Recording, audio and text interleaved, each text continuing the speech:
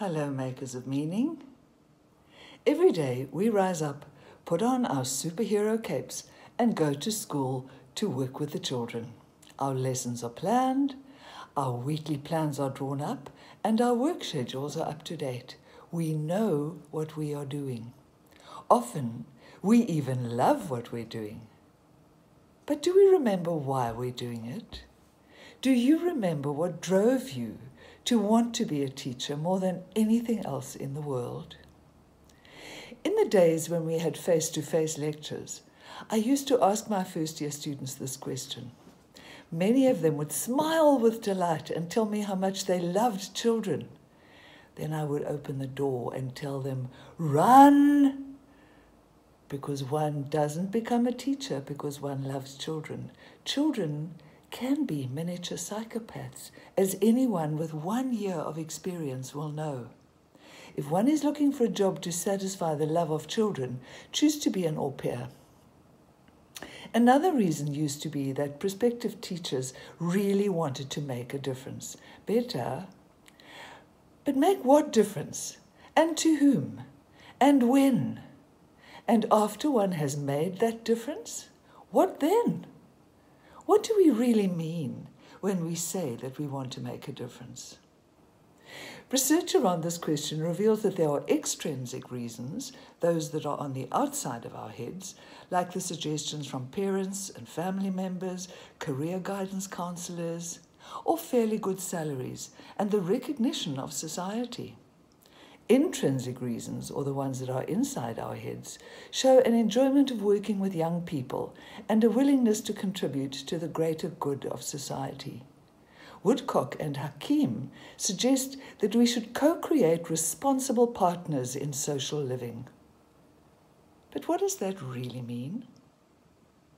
None of these reasons are really enough to keep us in the classroom when the going gets tough. And we all know how tough that going can get. So why do we really teach? Don't you think it's because there's a place within every teacher that finds meaning, that understands the incredible promise and the terrible threat of the future? Don't you think it's because we want to be architects of hope? Because in the simple space of our classrooms, we and our learners can become powerful agents of a different tomorrow. We just have to work together to make that possibility become a reality. We cannot predict the future. That fact has hit home very hard with the changes that the pandemic has brought into our lives. 2 short years ago, who would ever have believed that the entire world would be shut down? It was the stuff of science fiction films. This 21st century world with its 4th industrial revolution brings a strange newness. South Africa has recently been awarded the first ever patent for a design created by artificial intelligence.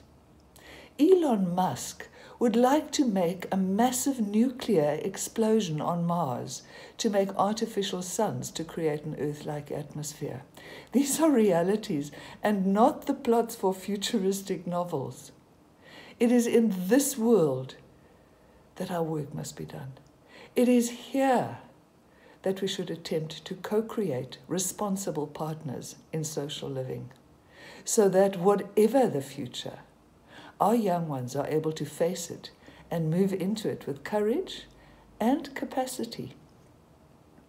Our work is strongly influenced by our contexts, our schools, and our learners. These techno-savvy young people of today are a very different kind of learner from even 1 generation ago. They've been exposed to so much more than we can believe through their life experiences, their screen cyberspaces, and through their interactions in the 4th Industrial Revolution. Even the most removed and the most socially disadvantaged children have felt the effects of this time in one way or another. Knowing them, knowing their lives and circumstances, and working within that knowledge is an important part of our work. Parker Palmer suggests that good teachers join self and subject and students in the very fabric of life. Just think about that for a moment. The joining of self and subject and students in the very fabric of life. That is such a rich and deeply meaningful description of our work. If we are aware of our identities as teachers and intentionally grow our inner selves, and if we have rich content knowledge that enables us to teach with fluidity and purpose, then in order to fulfill the real meaning of our work, we have to know our learners. We can no longer rely on generic descriptions of learners in the 21st century. We have to look into the very faces of those whom we teach and know them. It is only then that we can begin the task of being the architects of their hope and the co-builders of their futures. Buechner suggests that our work is the place where our deep gladness and the world's deep hunger meets. This is a beautiful description of teaching.